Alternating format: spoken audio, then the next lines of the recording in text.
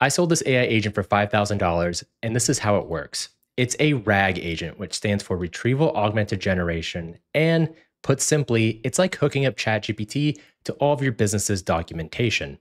All those documents are sent to a vector database. That's what you see going on here in the red.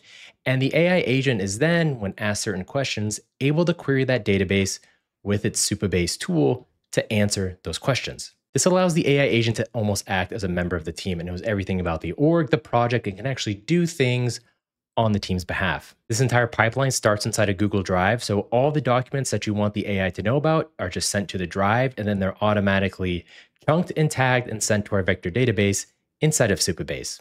And on top of that, we have an entire system that's built to make sure that data is synced. So anything deleted inside of Google Drive also gets deleted from Supabase. So the data is always up to date. Now, if you want this AI agent for yourself, as well as a guide on how to actually use it, just go to the link in my bio. You can find it inside my community.